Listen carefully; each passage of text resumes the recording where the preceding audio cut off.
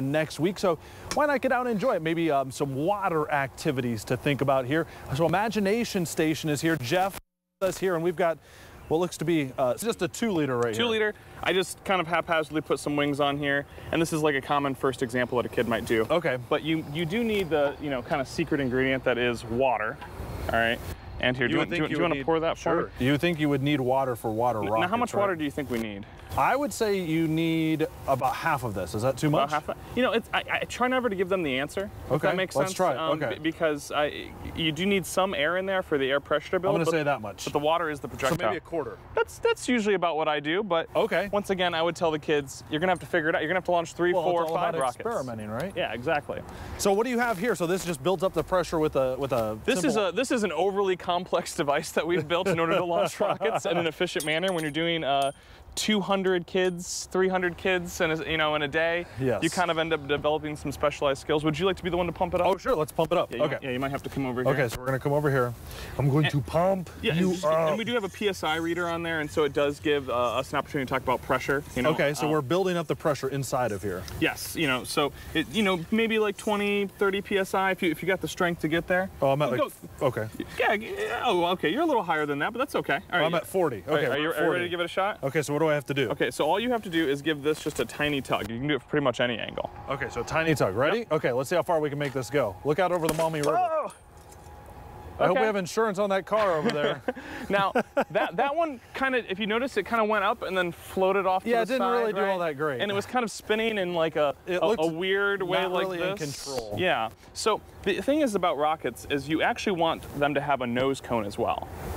They give it the aerodynamics. It gives it a little aerodynamics, but more importantly is that it holds in some weight. So I'll give you this Play-Doh here. Okay, thank you. And the goal is we put a little bit of Play-Doh on top, and that will balance out the weight. Yeah, just shove it right on there. Yeah, smash it on there. Very, very scientific there. Well, I'm going to really smash it on. Oh, we have to really smash it on there. And the goal is you want the whole rocket to weigh about the same at this balancing point. So we're pretty close, maybe a little bit too much Play-Doh. And I've noticed that the fins on there aren't perfectly straight up and down. They're tilted a little bit. That's a great observation. If you see that, that's actually going to cause it to spiral, much like a football. And then that's going to stabilize it in the air as well. So makes sense. And we could put this nose cone on top. And a lot of people think that this is like the front of the rocket. This is actually a piece of a 2-liter I cut off as well. That's all that it is. That's just to hold it in. And then we have a perfect rocket. Okay. Well, as perfect as a 2-liter is going to get. As a 2-liter is going to get. And I'm sure, I always say, like a kid will make a design, I'll go, oh, there's no way that's going to work. You're going to want to do this. And then all of a sudden, it goes crazy. It goes crazy. So I would never say that I've made a perfect rocket. This is the best one I've made. Okay. But that's good enough for us. I've got one kind of pre-made over here. Okay. So if you want to give it, this is, I want you to pump it up as much as you possibly can. I'll tell you what, we have meteorologist Ellen Fritz here. Come on over, Ellen. She wants to have some fun too. Come on, Ellen. I do want to have fun, but you could be a little stronger than me. Go for it. No, yeah, you can do this. Oh, you're in the most appropriate shoes. I could be the only scientist out here having some fun. Right? So we can all join in. Well, I hope that my rocket goes farther than yours did. Just saying. What are you trying to say? What?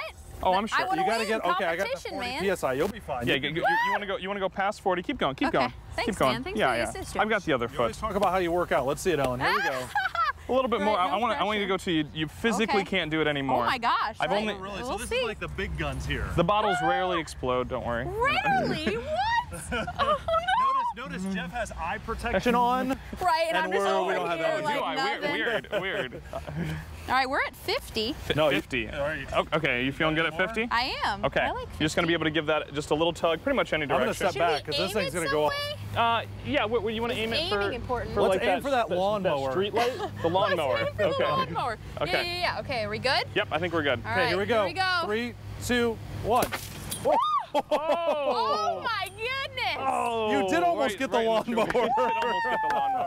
That was great. Yes. Nice job, Nice both teamwork. of you. Beautiful. Very nice job. Of course, That was amazing. Head down to Imagination Station, have lots of fun. Yeah, it's going to be Father's Day weekend. So Father's Day weekend, we're going to be doing water rocket launches. So if you don't have plans, come on out. All right, Jeff, thank you very much. How fun was that? Thanks pretty for cool. the help on that one.